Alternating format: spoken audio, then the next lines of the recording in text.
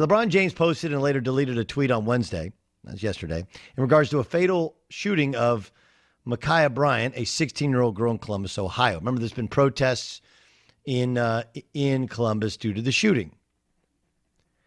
So the since-deleted tweet by James showed a picture of Nicholas Reardon, who's the officer, he's white, accompanied with a caption, "You're next, #accountability," alongside an hourglass emoji. Now, body cam footage released by the Columbus Division of Police showed the same officer, Nicholas Reardon, getting out of his car at a house where police had been dispatched after someone called 911 saying they'd been physically threatened. As officers walked towards a group of people in the driveway, Bryant can be seen swinging a knife wildly at another girl or woman who falls backwards. Officer shouts several times to get down. Bryant then charges another girl or woman who is pinned against the car. From a few feet away, with people on either side of him, the officer fires 4 shots, and Bryant slumps to the ground. The knife lies on the sidewalk next to her. So basically, look, he heard the story, he tweeted about the story, and he said, "Accountability, you're next." That, of course, is in regards to Derek Chauvin. It is a wildly and crazily, embarrassing and overzealous attempt at essentially, what's the word I'm looking for? Where people, it's not martial law, when people, when you take matters in your own hands, God, what is? It's street justice, but it's a bigger word. Vigilantism.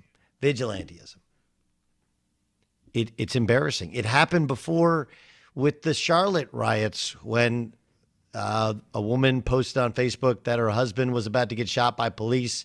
And then later footage showed that the guy had a gun. They told him to put it down.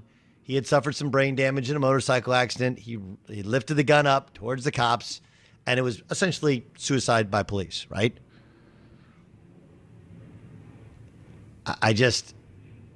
So LeBron says his apology is anger does any of us any good, and that includes myself. Gathering all the facts and educating does. My anger is still here at what happened to that little girl. My sympathy for her and her family. May justice prevail. I'm so damn tired of seeing black people killed by police. I took down the tweet because it's being used to create more hate. This isn't about one officer. It's about an entire system. And they always use our words to create more racism. I'm desperate for their more accountability. What are you talking about? Like, just go, hey, I got it wrong. I'm super sorry. I overreacted. Like, you want accountability? Where's your accountability? I have no hate towards LeBron James, but what a joke. You got 49.6 million followers, and you had a photo of this cop and said accountability. Like, that's vigilante justice when you don't have any of the facts. You weren't there, and you had it 100% wrong. 100%. What about the woman who was being attacked by the knife-wielding, now dead person? Right? Like, the police officer did his job. Would you like a police officer to go in there and take the knife and twist her arm and lock her up? Like, sure. Okay. But the reality is, if you were a cop, you're a person in charge, you'd be like, freeze, drop the gun, drop the knife. They attack another human being. You're going to die. Cops roll up, you have a knife, you go after a person, you're going to get shot. I don't know what world you live in. It doesn't matter if you're white, black, brown. It does not matter. Am I against police brutality? Of course. Do I think people of color have been misjudged by police officers? Of course. I'm a realistic person here. And there are some changes, but not for that. And all you have to say is, hey, I was wrong. I apologize. Will the damage be completely undone? No. But God, what a bad look. Because now everything you post is tinted with that. That's just the reality of it. You are allowed to make mistakes. You are allowed. You are a human being. That is a big mistake that you made. You were overzealous. It was embarrassing. It's one of the biggest problems with social media is it's the idea of like, well, you got a picture of a guy and you hear a story and it must be true, whatever. Like, it's not true. You had it 100% wrong.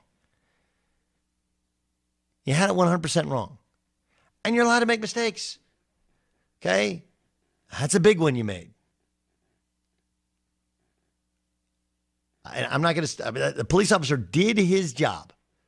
Is that it's the worst part of his job. No good cop ever wants to use their firearm. Ask any police officer. And I'm not saying there aren't bad cops. There are bad cops. But there are bad people out there.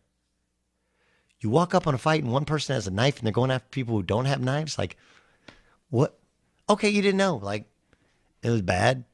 Shouldn't have done it. I mean, and Adam Silver not doing anything, more embarrassing. What are you doing, dude?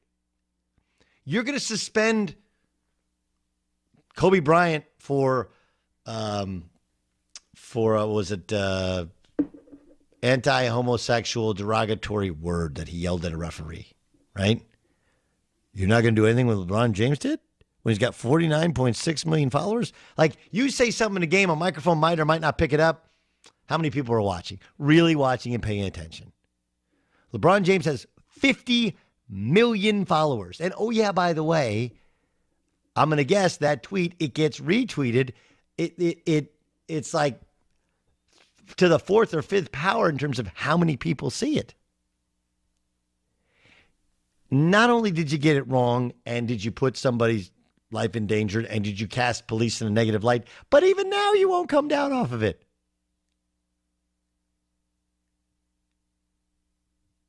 Even now you won't. While asking for accountability. This is the biggest problem. Like, look, a big moment in my career was my head coach, may he rest in peace, and I am honored to have played a very small part in trying to help him get into the Naismith Memorial Hall of Fame. My former head coach, his name is Eddie Sutton. Okay, he'll be inducted, along with Kobe Bryant, and both the past two classes into the Hall of Fame upcoming in May 15th. He got a DUI. He blew a .21. He was a recovering alcoholic from his days at Kentucky, and he nearly killed a lady, drove her off the road. And I went on to SportsCenter, and I said, look, he always preached accountability, and I'm sorry, but if you're an alcoholic and you're going to a team function and you almost kill a lady and you were going to a team plane, like, accountability means you can't coach anymore. Right? That's if you preach accountability, you have to be accountable yourself.